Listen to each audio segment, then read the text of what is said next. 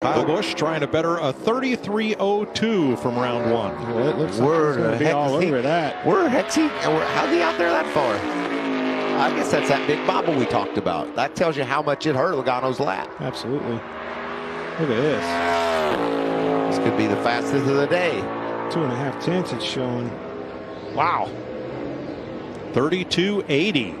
That is 2 tenths faster than Kyle ran in round one. All right. Blistering lap of 32.79 in round one. That would be good enough for the pole. There's that easy in.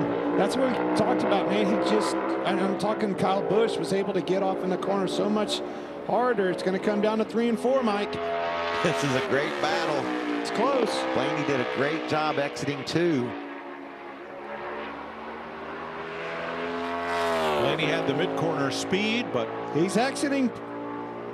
It's close. Second by 1/100. Wow.